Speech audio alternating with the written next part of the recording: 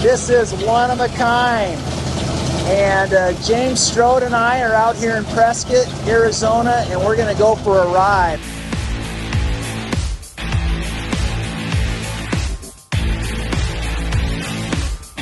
Have you ever had to use this fire extinguisher? Today we might have to. No, I hope not. No, I hope not. Because we're going to be on fire.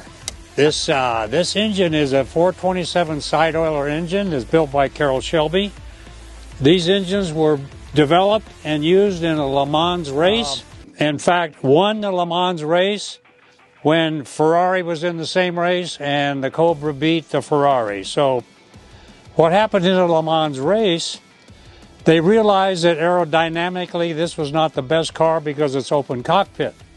So they took the same model and they put a roof on it, and that increased the flow of air so that you had a faster car, and that's what won the Le Mans race. This engine in this car was built in 1965 by Shelby, which is a very rare engine. 427 side oiler it's called. It's a big V8, probably 560 horse by the time you get all of the dual carbs. And what's interesting, when they say a side oiler, the oil filter's on the side of the engine and there's an oil cooler in the front. So the whole system is designed to keep this thing very, very cool, operating efficiently, because there's not much intake on the front. So they've got to have a very sophisticated cooling system. And I had that built for the car, a special cooling system, because when I stopped at a signal, in 5 seconds it would heat up. They don't like to sit, they like to run. So our intent today is to let her run, baby. Our intent is to take it out on the highway and let it run. So they're a hard car to drive because there's so much weight in the engine. The engine's forward. The car probably weighs 1,200 pounds before you put the engine in it. So if you don't hang on to it when you're going around corners, you'll lose it. So it takes some practice to learn to drive them. And if you don't do it right, it's easy to flip them. It's easy to spin them. So the other thing is, when the car was built, the toe box is very small. So it has a special clutch in it, a racing clutch. It has a racing tranny, 5-speed forward tranny, racing tranny. So you have to wear special shoes when you drive it, because you have to get the clutch as an extended clutch arm, so you've got to engage the clutch with your heel. And it's very hard to press it in because it's takes a lot of pressure. So it's interesting things to drive like that. Is there a learning curve on driving this? Not really. Okay. Not really. You just have to, you just got to. This is a replica. If this was an original Cobra, it would be worth over $1 million. Okay? So this is a replica. It was built in 1991, but the engine came out of Shelby's operation in '65. Okay?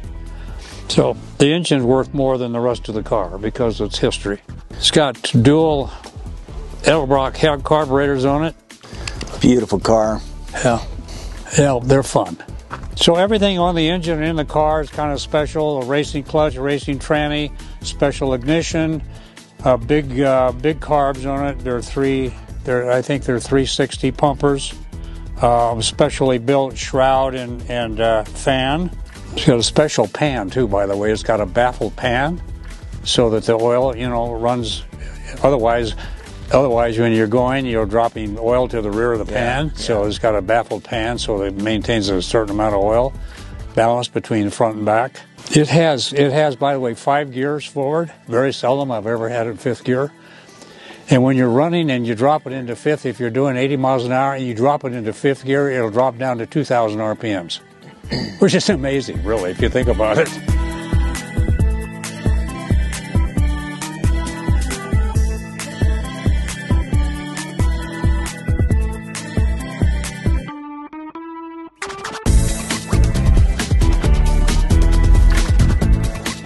What is there about that? The fact that you have control? Feel it. I mean, you can feel a car. You get in the open road and you just want to open it up. That's the same thing in motorcycles. Exactly. Right? You just want to throttle it. Yeah, I know that.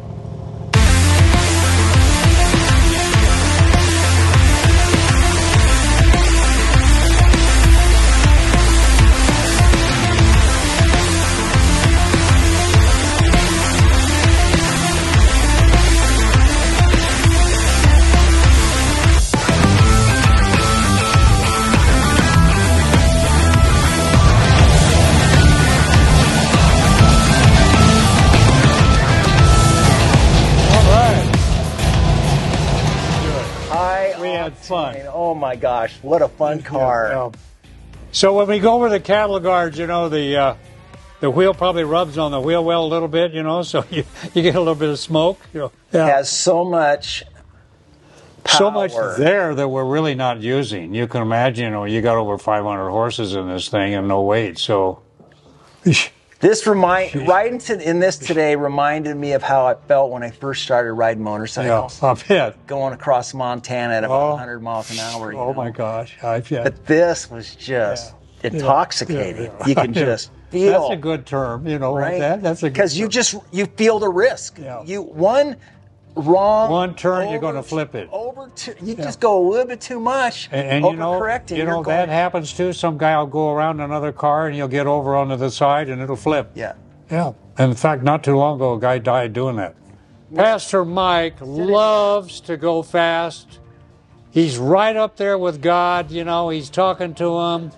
And we had just a fantastic time.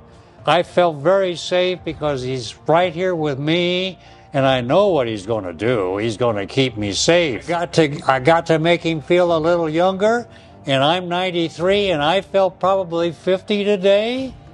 Now I'll go in and I'll feel 102. The adrenaline of riding in this car it's hard to even articulate. Yeah. It is, what a treat. Yeah. I mean, my gosh. And, you know, the thing that also struck me was how it's pretty quiet in here. It is pretty quiet. I mean, but you know you got headers out here, so you know you still got the noise, but you're not hearing it here because they're down below us. So, yeah.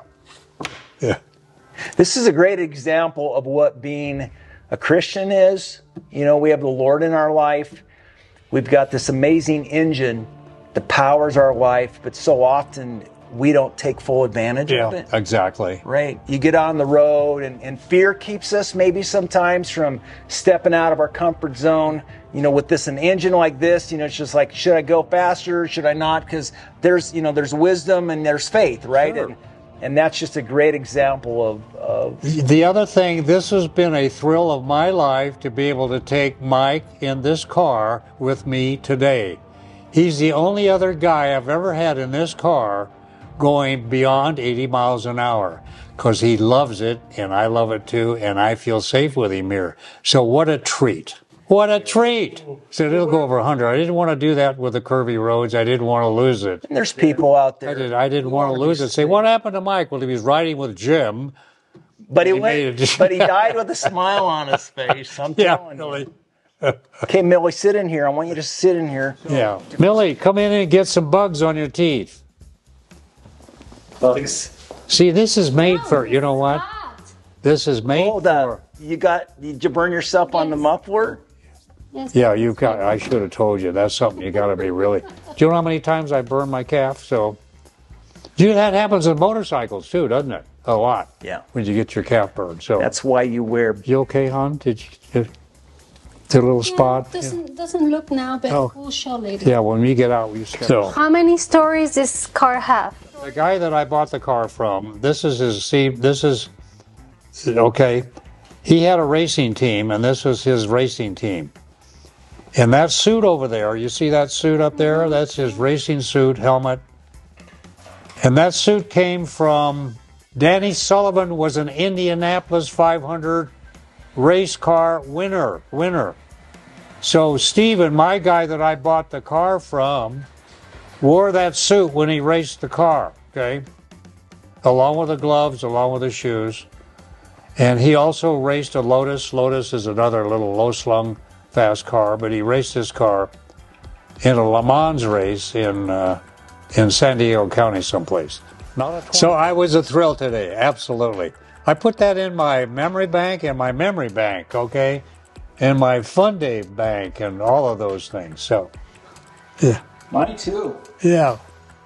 And it's sweet to have Millie in here.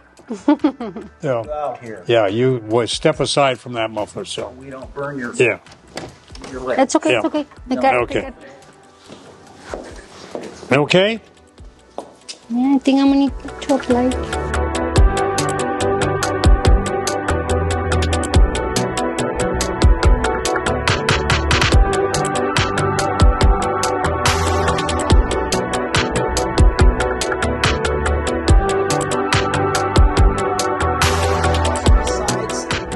driving beautiful cars.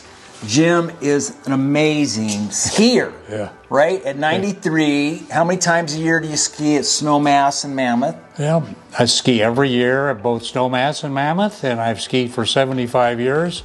And I've been racing since 2019 and got 2 golds and 1 silver in the national races. So I love to do it. I love to do that just as much as racing But cars. you work hard at it. I work hard at it. You got to go to the gym a lot. You got to work on your balance and all of those things, which I try to do, and I'll keep doing it. I don't race anymore, but, you know, I've skied all over the country, in Europe as well, Switzerland, Austria. So these are my medals here, and these are the bibs that we used. My last race was in Squaw. And in Squaw, I silvered. There's the awards. And when we silver, and these are the golds, that's a gold. Okay, this is there's 2 golds. That's a gold, this is a gold. A lot has to do with what your age is. And in my age category, I stopped racing because in my age category, there's nobody that's in my age category. So therefore, I could I could say, I'm going to lunch, I'll be back and finish the course. Oh, good, Jim. Yeah. Something about going fast. I wonder what it is. It's just, like I said to you today, riding in the car. Yeah.